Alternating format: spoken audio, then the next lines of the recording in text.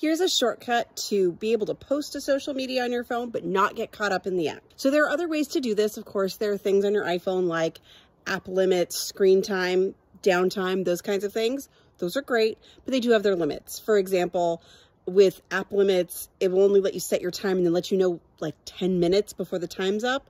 Usually by then we've wasted a lot of time, or maybe we need a reminder, oh, right, I'm supposed to be on task so we can finish the thing we need to do.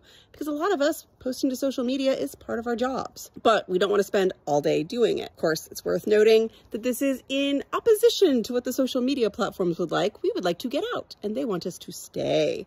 So we need some reminders to help us get out of the app again. The difference with this shortcut is that it prompts you as time is passing, as opposed to just, oh, by the way, you used up all the time.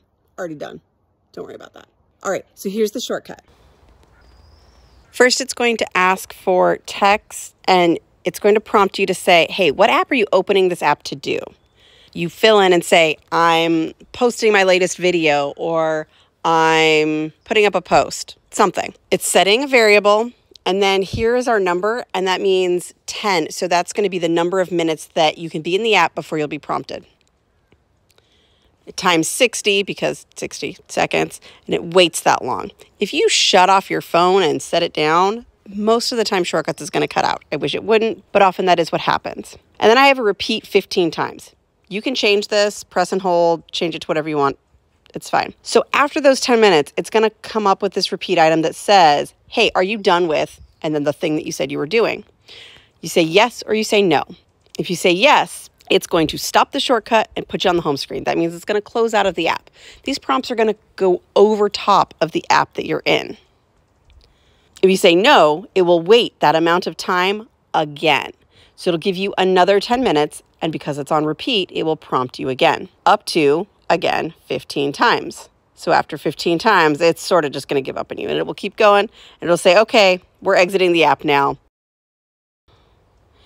You've been in this app too long, and it will just kick you out to the home screen. Can you open it up again? Yes, you can. But the whole idea of this is to help you remember to leave and make it slightly easier to leave that app when you've done the job you meant to do. Just having the shortcut alone is not enough. You need to go into automation, and we're going to create a new automation that's based on an app. When an app is opened. So I'm going to choose which app, and I'm going to have Instagram. I'm going to have TikTok. I'm going to have, let's say, Facebook, and I'm going to have YouTube Studio. And the whole point is so I don't get caught up in the regular YouTube. So I don't get caught up in those things instead of what I'm supposed to be doing. So when any of these 5 apps are run, it's going to run this shortcut, and I'm going to say run immediately. Do not notify me. Do not require confirmation. Just start it, because I want that 10-minute timer to start immediately. And then what do I want it to do when one of these apps are opened? And what I'm going to do is have it run a shortcut right here, because it's at the top. Limit social media.